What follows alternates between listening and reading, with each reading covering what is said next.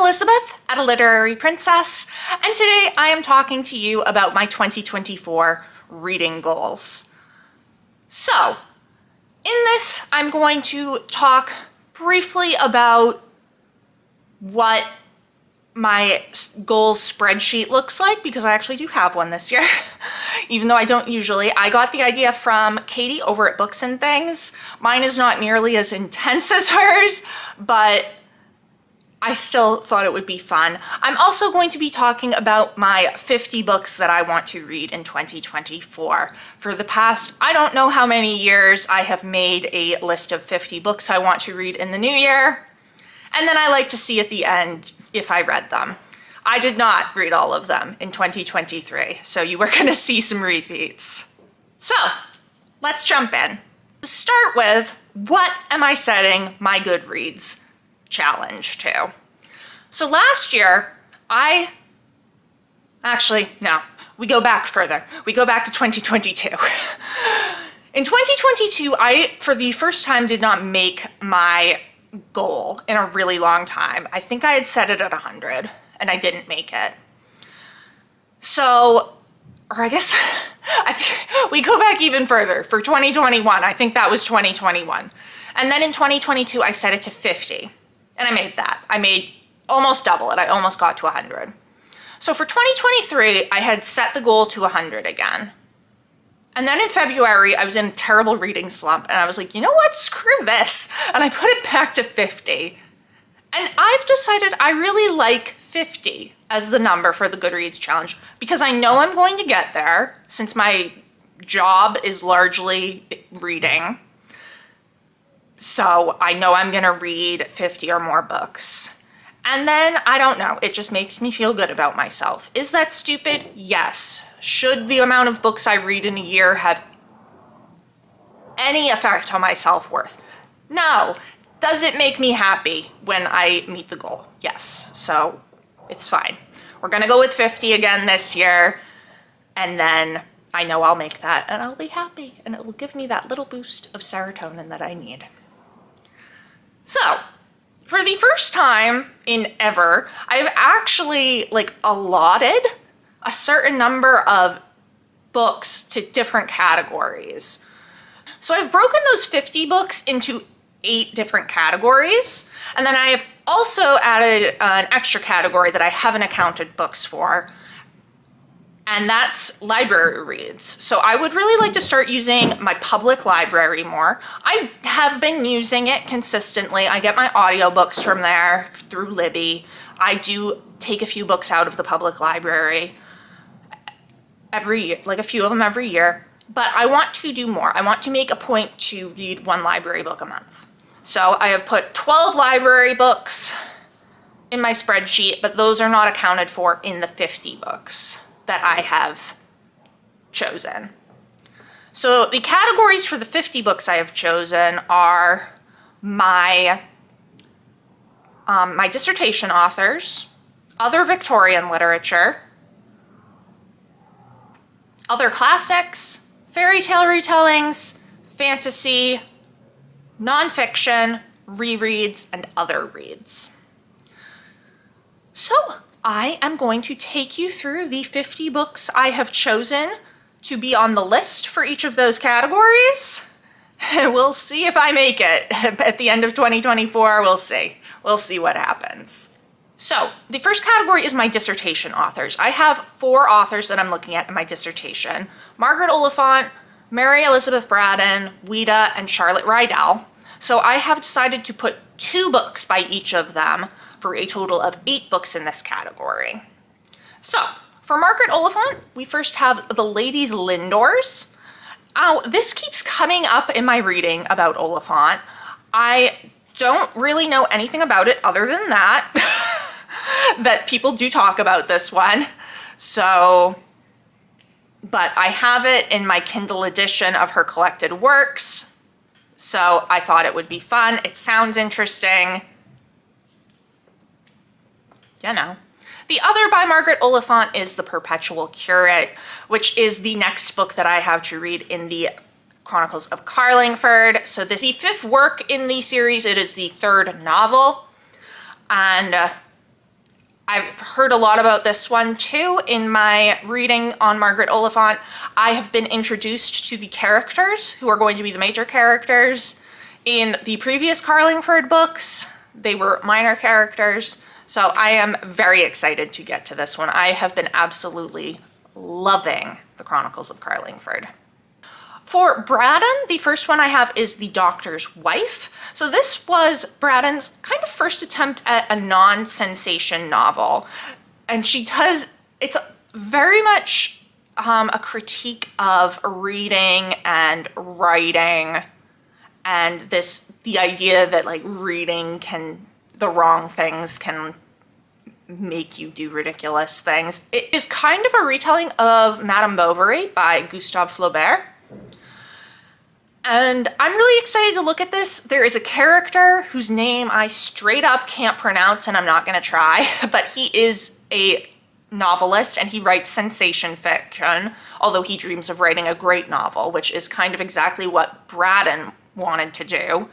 So I am looking at her representation of this author and how that plays into the reputation that she had as an author. The other book that I want to read by her is Eleanor's Victory. I have no idea what this is about. It just sounded fun.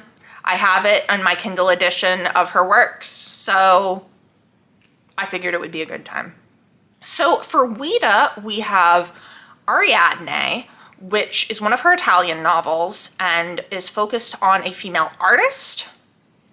And then we also have Princess Napraxine, which I was like trying to read this year and just didn't, so you know, let's get that done. And then for Charlotte Rydell, I have Her Mother's Darling, which I know nothing about because I can't find a summary of it anywhere. The other I have by Rydell is Mort Tumbley's Estate, which I don't really know much about either because, you know, you can't find a summary of any of these. Definitely want to read more by Rydell. I really enjoyed A Struggle for Fame. I liked weird stories. Oh.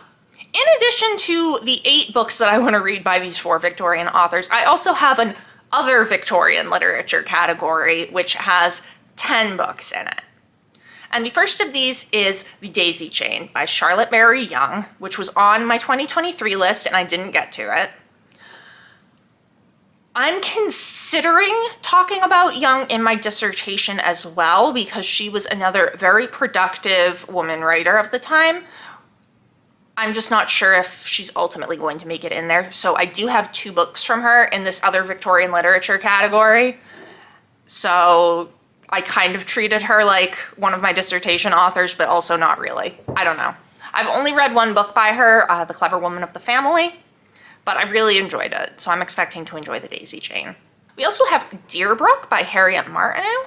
Martineau was a fairly early Victorian woman novelist and is kind of important for the development of women writers as a profession. So I do want to check out some of her books because I think, while they're not going to be the focus of my dissertation, I'll definitely be talking about her. Now we have Far From the Madding Crowd by Thomas Hardy, which was on my 2023 list, which I really, really, really wanted to get to in 2023, because why have I not read this book? It didn't happen. Victober was a slow reading month for me, so it did not happen, but this year, it's happening. This year it's happening. Also within this whole list are the rest of my George Eliot project reads, since that didn't get finished in 2023. So we have Felix Holt the Radical, which will be coming up in January. I still know nothing about this book, but I'm gonna find out in January. Here's the other Charlotte Mary Young. This is The Heir of Redcliffe. I have heard fantastic things about this book from Kate Howe, so I am excited for it. Another one that was on the 2023 list, this is Ideala by Sarah Grand. It is a New Woman novel, the first in a trilogy that I have just read not in order at all, so you know, let's get to that. Again, Victober didn't go very well for me. Oh well. More George Eliot, The Impressions of Theophrastus Such. This is going to be the last book of the George Eliot project. I don't even know what month it's going to be happening in. I can't count. Yet another one from the previous list. This is Mistress and Maid by Dinah Mullet-Crake. It's titled A Household Story. I'm not really sure if it's a short story or a novel. I have it on Kindle, so I have no idea how long it is. So that will be interesting to see. I don't really know what it's about other than what the title suggests. New Grub Street by George Gissing, which I am going to have a physical copy of. It was one of my Christmas gifts from my mother. There was just an issue with editions and it had to be returned. I am kind of reading this partly for context for my dissertation because it deals with the late 19th century literary marketplace. And then the final book in the Victorian literature category is The Way We Live Now by Anthony Trollope, which I started for Victober this year and DNF'd just be like I just didn't have the mental space for it, I guess. And also the edition I was reading was a really old library copy and it was like falling apart. I had put this on my Christmas list. My mom didn't get it for me, which is fine. I'm going to be buying myself a copy in the new year. So those are the 10 other Victorian literature that I want to read.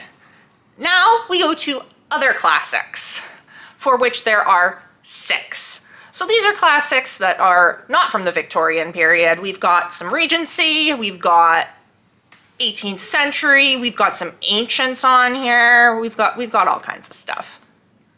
So first up, we have Antigone by Sophocles. So this is one of the 3 Theban plays. I have read Oedipus Rex, or Oedipus the King, and this was the first one written, but it's actually the last one if you go chronologically. I don't know. I've had this since high school because we were supposed to read it along with Oedipus Rex, and we didn't. So it's just been sitting here unread for almost 15 years, more than 15 years. I don't even know anymore. Yeah, just under 15 years. So I figured I would read it for Ancients-a-thon, which I forget what month that happens in, but I'm sure I will start getting recommendations for the announcement videos when it is time. So that is my plan, to participate in Ancients-a-thon, which I have never participated in before. But I really would like to read more ancient literature because I haven't really read a whole lot of it other than the Iliad and parts of the Odyssey and Oedipus Rex and Euripides' Medea.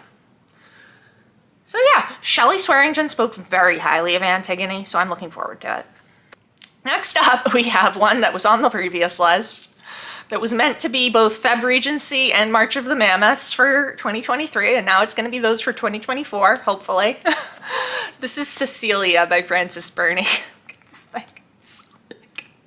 It's so stupidly large. Anyway, I kind of made fun of myself. I was like, girl, what did you think you were doing? You weren't going to read that. And I'm kind of a little bit like, girl, you're not going to read that, but I am going to read it. I'm going to make this happen. Okay, this is happening. The first of 2 French classics that are actually in French. This is the fairy tales of Charles Perrault, or Contes.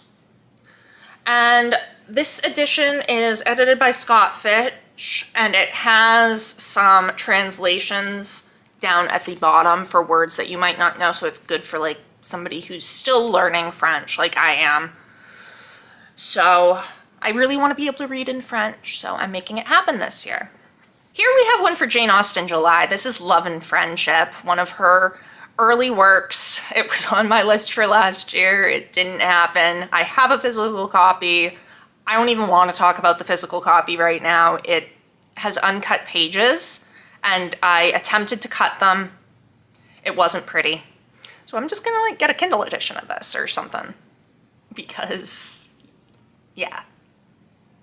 And my other French classic, this is The Stranger, or L'Étranger by Albert Camus. I bought this in 2023 and I'm very much looking forward to reading it. And the last one in the other classics section is for Shakespeare. This is The Winter's Tale by William Shakespeare. I was going to read this Shakespeare and it just didn't happen. It is one of the 2 remaining plays that I have actually seen performed, but have not read the play. So I'm excited for it. It's definitely a weird one, and I think it'll be challenging, but I'm looking forward to it. The next category is fairy tale retellings. Now for 2023, I had 12 of them on my list. I was going to do one each month and do a Fairy Tale Friday on each of them and alternate between posting them here on YouTube and on my blog. That didn't happen. I did almost read all of them, but I've decided I'm going to cut down to 6, so I'll do one every other month, and the Fairy Tale Fridays will only be posted on YouTube. There will be no blog posts because none of them got posted this past year. So the first one is The Book of Gothel by Mary McMinn. This is a Rapunzel retelling. We then have The Mirror Season by Anna Marie Miclemore, which is a retelling of The Snow Queen. We have The Night Dance by Suzanne Wen, which is a 12 Dancing Princesses retelling and very cute and short. 6 Crimson Cranes by Elizabeth Lim, which is a retelling of The Six Swans, also with some elements of The Goose Girl, apparently, according to a friend I have who has read it. Thorn Hedge by T. Kingfisher, which I believe is a Sleeping Beauty retelling, or at least drawing on Sleeping Beauty. And finally, one that's a carryover from the 2023 list. This is The Wolf and the Woodsman by Ava Reed. I will be reading this one in January. So next up, we have 6 other fantasy books that are not retellings. The first of these is Emily Wilde's Map of the Other Lands by Heather Fawcett. I have this as an ARC. It actually comes out in January of 2024. So my plan is to basically start it on January 1st. I loved Emily Wilde's Encyclopedia of Fairies, which came out in January 2023, which I also had an ARC of, so I'm very excited for this. Next up is Fairy Tale by Stephen King. This is another carryover from the previous list. It is King's take on a portal fantasy. I'm very excited for it, just didn't get to it last year. We have The Goblin Emperor by Catherine Addison. I've heard such amazing things about this, and I am very excited for it. A Lesson in Vengeance by Victoria Lee, which is a young adult dark academia featuring witches. It has been on so many TBRs and I just still haven't gotten to it. I have this beautiful Owl Crate edition with like sprayed silver edges and like fancy cover and like, hold on, illustrated inside of the dust jacket, and I just like haven't read it yet. And I need to, so we're doing it. Lonely Castle in the Mirror by Mizuki Sujimura, which was also on the 2023 list. This is a portal fantasy. It is Japanese literature translated, and I've heard such amazing things about it, and I really want to read it. So let's try to do it this time. Yeah. And finally, for the fantasy, we have A Study in Drowning by Ava Reed, which I just got for Christmas. This was her 2023 release. I just really love Ava Reed, okay? I've only read one book by her, but I really enjoyed it, and I've heard such good things about this. I have a category that I am calling Other Fiction, which also has 6 books in it. Basically, Other Fiction is it's not fantasy and it's not a classic, and it's still fiction. So, yeah. The first book in this category is The Biographer's Tale by A.S. Byatt. I've had this on my shelf for a few years now. Byatt just recently passed away. She wrote one of my absolute favorite books, Possession, which I considered rereading for Remember December, and then I didn't. So I do want to read more of her works. I have read Possession and her novella collection, Angels and Insects. So I have 2 unread novels by her, and I figured it's time to do it. Biographer's Tale has been on my shelf longer than the other one, so we're going with this. We have Bitter Orange by Claire Fuller. So this book has actually been on previous lists, but it was not on last year's lists because I kept not getting to it. So I was like, well, you're not gonna get to it. But I really want to now. I believe this is Gothic, taking place in like an English country house. And I remember it being recommended for fans of Sarah Waters, which is probably why I asked for it. It was a gift, which is another reason that I want to get to it. It's been on my shelves for a while, so like, chop chop, Elizabeth, get to it. I just bought recently is Dear Committee Members by Julie Schumacher. This just sounded so fun and kind of poking fun at academia, which, you know me, I love doing that. moving to Bitter Orange, we have The Idiot, which has been on my shelf forever, which has been on multiple of these lists before.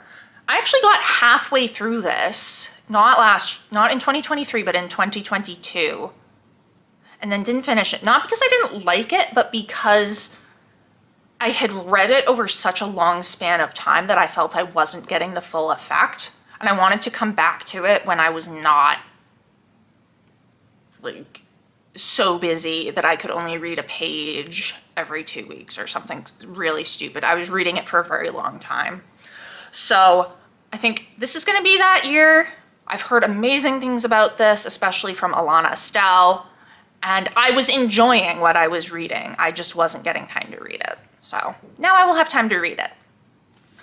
Next up, we have They Never Learn by Lane Fargo. This is another new addition to my shelves. It has a piece of dust on it. This is dark academia, focused on a professor who is a serial killer, which just sounded so fun. I've heard good things about it. I've heard a paper presented on it at a conference, so I'm looking forward to it. And then the final one in the fiction, or the other fiction category, is one that I got for Christmas. This is Yellowface by R.F. Kuang. I've heard mixed things about this. Some people love it, some people hate it. I really loved Kuang's babble, so I'm looking forward to seeing what this is like. We are coming toward the end. Next we have the nonfiction category, which I have 5 books in. The first is one that has been on a bajillion lists and that I keep meaning to read and never reading. This is How to Be a Victorian by Ruth Goodman. I've heard such good things about this. I bought it at the Victoria and Albert Museum in London, and I just really want to get to it. I'm like, why have I had this since 2019 and not read it? So, another one that I'm like, why have I not read this yet? This was on the 2023 list. This was Jane Austen, A Life by Claire Tomlin. I'm gonna read this in Jane Austen July. Next, we have Richard and John, Kings at War by Frank McLynn. This belonged to my brother. It was his favorite book, so I really want to read it because it was his favorite, but also because I gave it to him. So, you know, I was always very happy that I gave him one of his favorite books. So I've decided it's time to read this. For those of you who might not know, my brother passed away in 2022, and I inherited a good chunk of his books. So I want to read this one. It's in rough shape. Look at this. Oh man. But yeah, I'm interested. It's not a time period I know anything about, so it'll be fun. Next up is one that I have out of the library. I actually have it on interlibrary loan, so I'm probably gonna have to return it and then get it back out because those only last so long. But I have it at my office on campus and not here, which is why I'm not holding up the physical copy. This is Sensational Victorian, The Life and Fiction of Mary Elizabeth Braddon by Robert Lee Wolfe. This is, I think, one of the first biographies of Braddon. Robert Lee Wolfe was a very important figure in recovering her and her work, and so since she's one of the authors I'm working with, I of course should read this biography. I have read a biography of her before, a more recent one, which was pulling a lot off of Wolfe's work. So I'm interested to read it. We'll see. And then the final nonfiction is a new addition to my shelves that I got for Christmas. This is Sister Novelists, Trailblazing Porter Sisters Who Paved the Way for Austen and the Brontes by Devoney Lucer. I have never heard of the Porter Sisters. This was recommended to me by an alumni from my program, and I'm very excited for it. It seems really good. It's nice and chunky. And now we are just down to the 3 rereads. So for this, we have 2 George Eliot books in here because the George Eliot Project, and I had read these before. First, we've got Daniel Deronda, which is Eliot's last published novel, and I adore this. It may end up beating out Romola for my favorite. We'll see what happens, but I'm really looking forward to rereading this. And then we have my nemesis. Middlemarch.